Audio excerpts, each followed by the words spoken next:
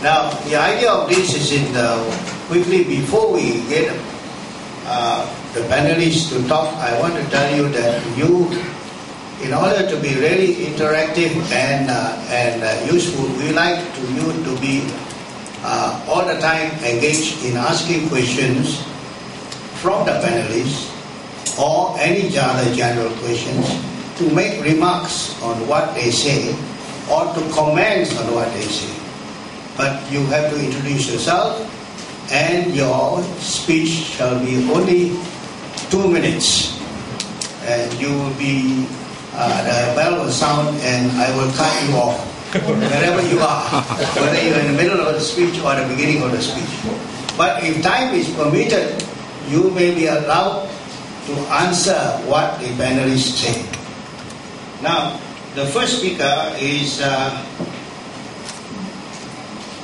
Past President Mitty, and he will speak on who am I in my club.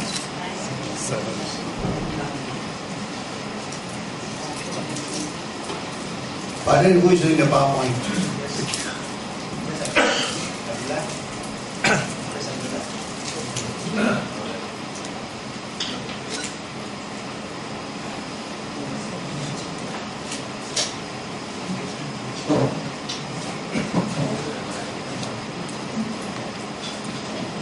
This is a rather provocative question purposely to put, and we'll see what the speakers come out with. And later we will ask you, what do you think who you are in your club?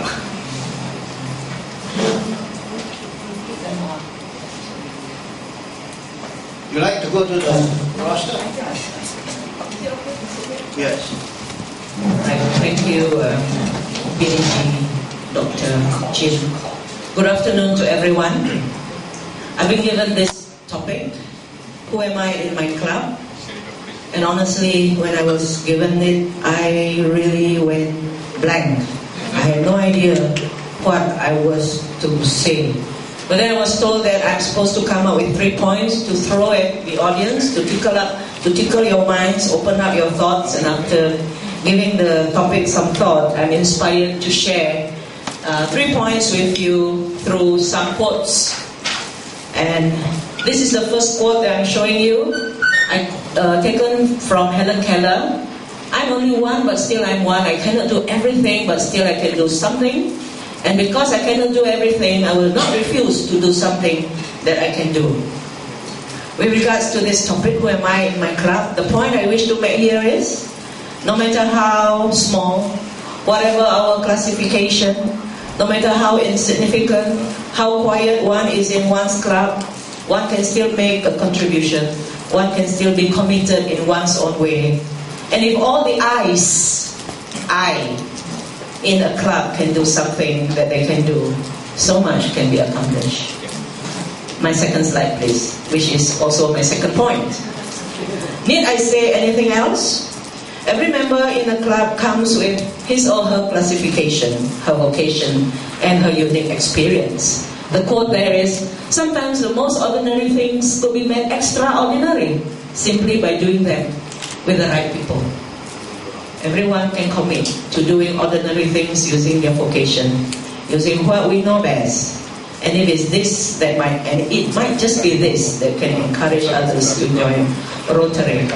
A club like Rotary Club of Kuching Jaya can turn ordinary things into extraordinary success, because the people with their individual classification and vocations come together to do their little bit.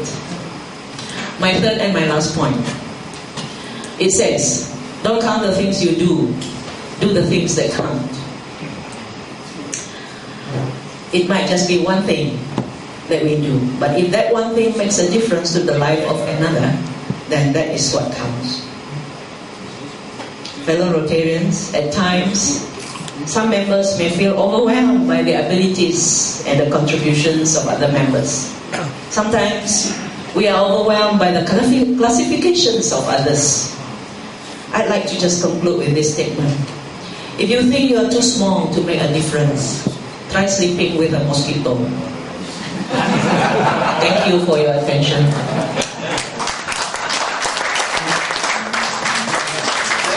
fantastic reflection. So you see, when you ask unusual questions, you get very creative answer. Thank you. Now the next speaker is President Kuan, who will speak on using our strengths to serve the community. I'll just stand here and talk. You want to? Is that mic of yours working? Yeah, it's working. Okay, if you can hear me? Yes. Okay. So, using our strengths to serve. It's something which is very common as a Rotarian. When we talk about using our strengths, it's like you have to know your strength, right? But as a professional, even before we are accepted into the club, we already know or demonstrated our strength. So it's not important. It's like what our DG Yimbok said once. We should be ready to serve. But we must have the right elements to serve. And to me, personally, there are three very important elements. And next is the first one. Okay, we should be ready to serve when we join. Next slide. So the three elements, next slide. Okay, it's willingness. You see a lot of people join Rotary for different purpose. That is my personal experience for my club. I realized that people enjoy Rotary, some because of our fellowships, and some are really those people who want to serve. I came from a very small club, and when I first joined, it really gave me a different kind of impression. And to me, this is not the thing that I'm looking for. So quietly, I did some research, I saw some things, and I realized there are casual Rotarians and what I consider hardcore Rotarians. Yeah, hardcore Rotarians. And those are the people who want to change the world. So in the end, together with them, we put up something new, we push ourselves, and we really find out that if we can make someone in a club who is willing to serve, we can actually achieve a lot more. And then it comes to the next one, is the dare to discover. It's what I always tell the people around me. You see, human by nature is we like to stay in our comfort zone. So as long as you don't ever venture out from that zone, we will never learn something new, and we will never be able to demonstrate whatever strength that we have with us. You see, in our club, again, I like to use my experience, that what I've seen from my club. In my club, we have never done anything great. From other than some fellowship gatherings, some routine blood donation drive. That was the time when I joined. We give some wheelchairs out because everyone was so comfortable with what we were having. They enjoyed the meetings, the fellowship gatherings, and none of us are willing to break the routine. So again, with a few hardcore Rotarians, we push the club. We push our president that we want to do something. We want to do something bigger so that everyone is challenged and we are forced to use our strength. Then we embarked on a project which is about fire awareness and prevention campaign for 100 longhouses. And at that time, the size and the budget that is needed for the project is the biggest in the history of the club. And of course, we get words from PPs that some PPs that we're not going to make it, it's very difficult, and all sort of feedback we got in. But I realized that if there's something that we want to achieve so much, so badly, even though we've only a few Rotarians in hand, we will give all ourselves and we can pull all the contacts, all the resources that we have. We managed to get the local fire brigades to train us. We did our own video and things like that. So it's amazing that as long as you dare to step forward, you can always conclude. Okay. Then the last one, again, yeah, although we enjoy fellowship, but we must enjoy fellowship in the right way. Yeah.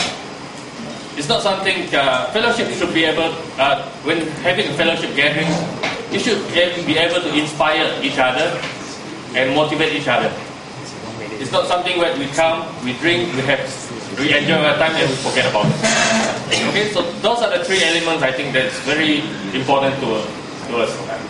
Thank you very much.